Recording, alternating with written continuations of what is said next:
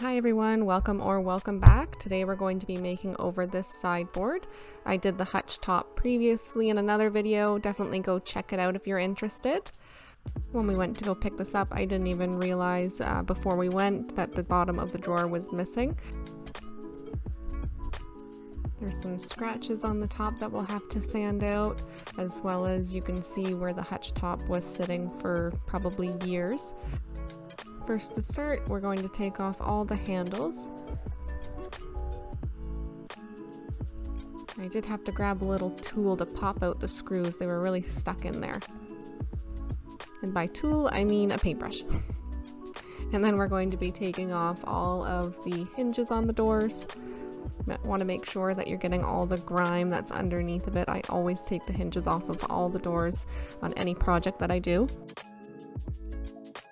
And just so you don't run into any problems, just label the hinges. So I just put LT as in left top and stuck them on the hinges. Now we're just vacuuming out all of the dust and dirt in the sideboard.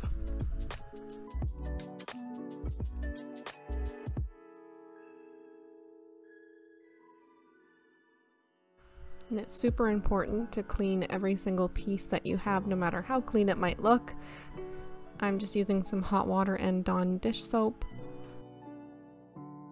And then you just want to get rid of all the residue with some clean water.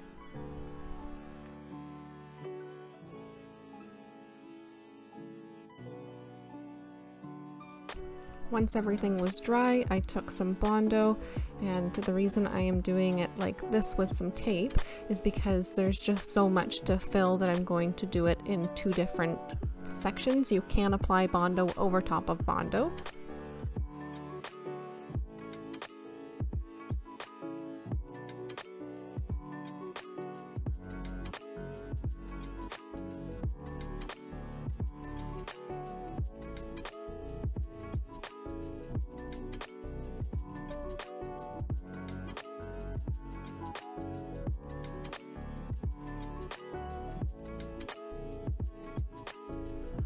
And now that the Bondo's dry, we're just going to peel off that tape. And it is really hard, you can see as I try and take the chunk off.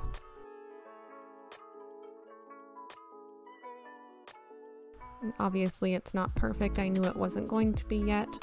So I'm trying this hack that I seen on Instagram, just taking some cornstarch, and then I'm going to take some hot glue and put it all over the drawer.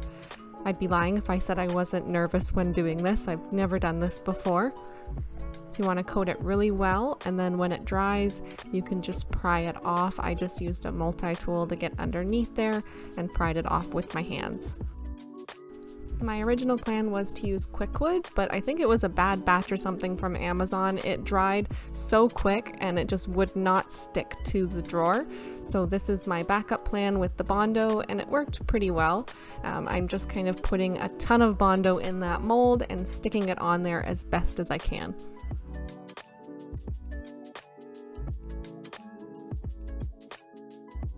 While the Bondo dries, I'm just taking an 80 grit sandpaper to get off that finish on the top. I quickly realized that the finish was so thick, I took my Carbide Scraper and tried to scrape off as much of the finish as I could, and then went back again with the 80 grit.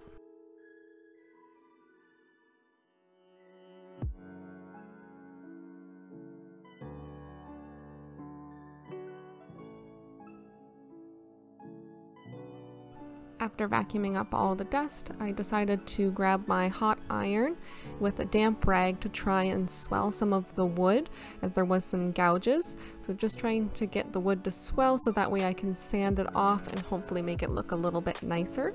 And I'm just taking that 80 grit and sanding it down with my hands. I don't want to ruin the edges with the orbital sander. And then you just want to wipe off all the dust before moving on to the next grit, which is 120. I had a bunch of Bondo left over from trying to fix that drawer, so I just patched up a bunch of spots that I seen all over the sideboard, and since I had the 120 on my orbital sander, I just used that to be able to smooth out all the spots where I put the Bondo. Once I was done sanding it with the 120, I moved on to 220 to smooth everything out.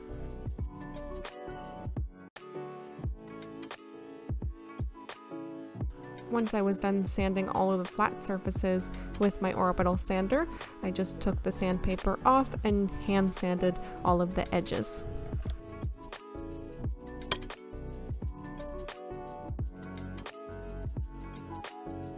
By the time I was done all of that sanding, my Bondo was dry and I'm just prying it off. Now, unfortunately, I ran out of hot glue, so that's why I only did half of the drawer. And I didn't want to go grab more hot glue, so I'm just making it work with the half. Now I'm just using my Dremel tool to be able to sand it off. I'm just doing the top first. I don't want to go too far on the bottom and end up going past the point where I have to end up adding more Bondo. Before I fill any of those little spots that are missing, I'm just measuring the door that's not broken to the door that is broken to make sure that I'm going to have the exact same length on both. Now that I've got my pencil marking, I can see exactly where I need to sand down to. Once I was done sanding everything down to the right size, I'm just rounding out the edges to make sure that it's going to look symmetrical. After all that sanding, I just want to take the shop vac and vacuum up all the dust before I wipe it down with a clean cloth. Since dust gets everywhere, you just want to make sure you're wiping down in all the cracks and crevices as well. Now I'm just using some painter's tape just to make sure I get clean lines.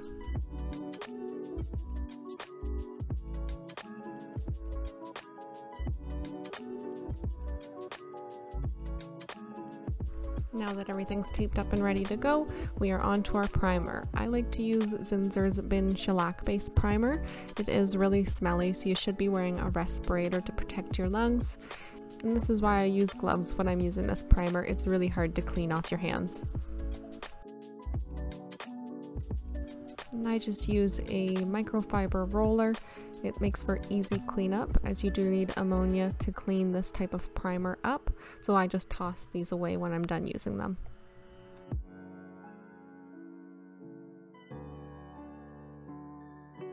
And I'm just using a cheap chip brush to get into all the cracks before I use the roller on the doors as well.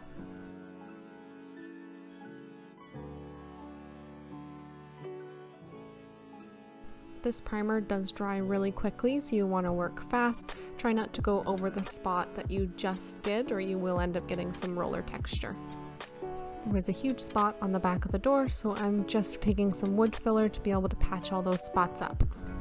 And the reason I brought the doors inside is because it's quite cold out in the garage right now, and this wood filler would take forever to dry. I didn't have to add nearly as much wood filler to the drawer front, so I just used a sanding sponge, but for the doors I did have to use my orbital sander using a 120 grit. And then to knock down any texture that the roller left with the primer, I'm using the sanding sponge again over the entire piece. After sanding, you always want to wipe your piece down with a damp rag to get rid of any of the dust before painting. I'll be using House and Canvas paint in the color Sandstone. It's kind of off-white, almost undertones of gray. When you're using a roller, you really want to load the paint on very well and then unload it. I always use a brush to get into any of the corners that I can't reach with the roller. You want to make sure that you're doing light coats with the brush and the roller to avoid any drips or excess paint building up in the corners. Your very last stroke of the brush or roller should all go in the same direction to avoid any streaks. I start my drawers upside down. I took the tape off and sanded any primer that bled through, and then I did a total of 3 coats of paint.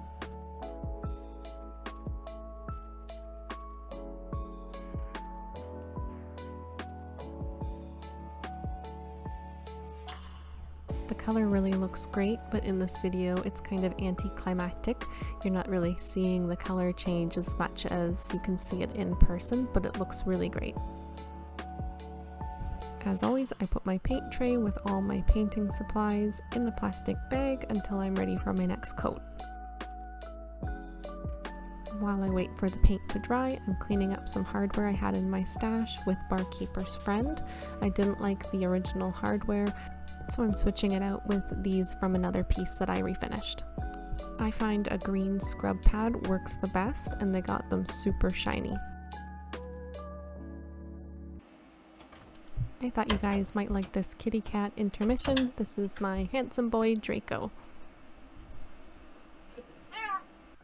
Now that my paint's dried, I'm able to flip the doors over and do the other side.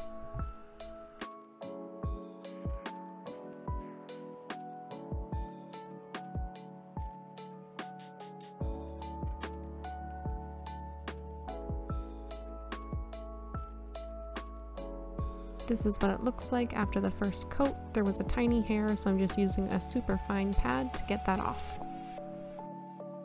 I removed the tape around the top of the sideboard so that way I could make sure that the paint is going all the way to the edge. Here's a side-by-side view of the drawers. They're not perfect, but they are a lot better than a huge chunk missing.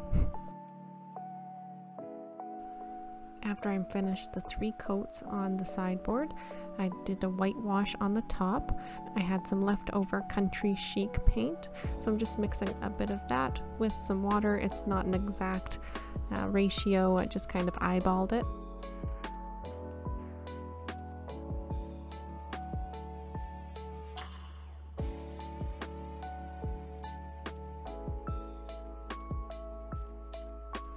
I then applied the wash all over the top and then wiped it off with a clean rag.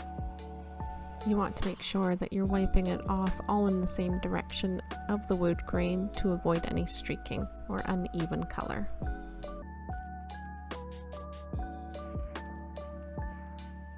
Before applying my top coat, I inspect the entire piece, and if there's any little hairs, I just use my finger and rub them off.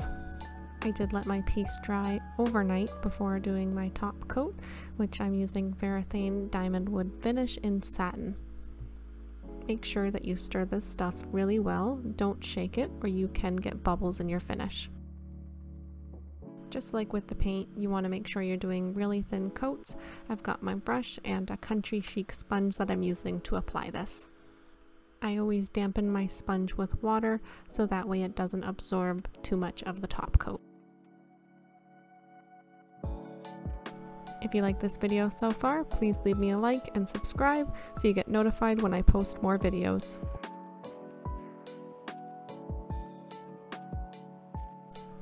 This top coat will go on milky, but it will dry clear.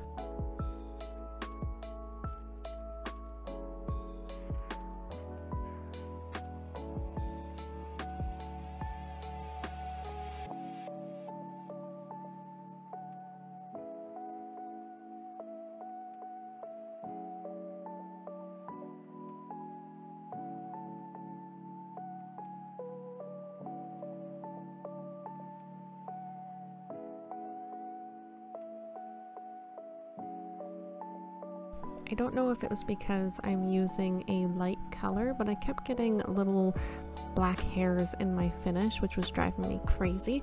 So I had to switch over to a brush, and ultimately I ended up going back to my country chic sponge. I just rinsed it out twice and then even changed my top coat and lined my container with tin foil to avoid any further hairs.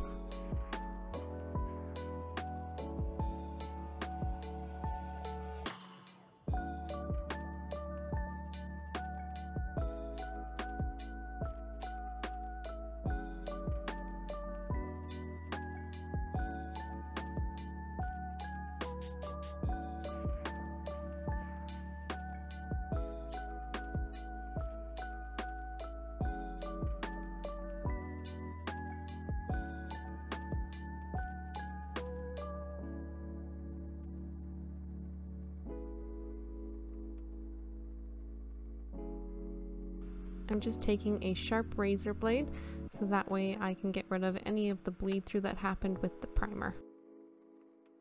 If I didn't use tape, it would have been far worse, so I know it's a little extra step, but I think it's well worth it.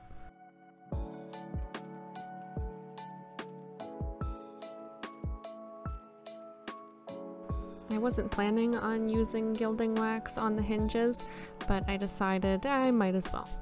I couldn't get them as clean as I wanted, so gilding wax is really great to be able to make them shiny and look brand new. I do always like to put felt pads on the bottom of any piece, especially when you are selling these pieces to somebody else. You don't want it to end up scratching up their floors. I got these off of Amazon and I will put links in the description, so definitely go check them out if you're interested. When I put the left drawer back in, there was just something catching it, making it hard to pull in and out, so I'm just taking a chisel just to get off that little excess wood that was stuck there, and then I'm just taking a 220 grit sandpaper just to sand it down smooth. Another option to make your drawers glide smoothly is by using wax, and I'm just using Belle's Best Dang Wax. Just to freshen up the outside and inside of the drawers and cabinet, I'm using Belle's Big Mama's Butta. And what I thought was the final step was to add these little door stoppers just to prevent any paint on paint contact. I completely forgot that the drawers shook a bit, so I'm just taking some wood and some Gorilla Wood glue and clamping it up just to make it a bit more level, so that way they don't shake nearly as bad. This is after I added little pieces of wood, and this was before. And now we're finally done. Here's another look at the before. And here's the after.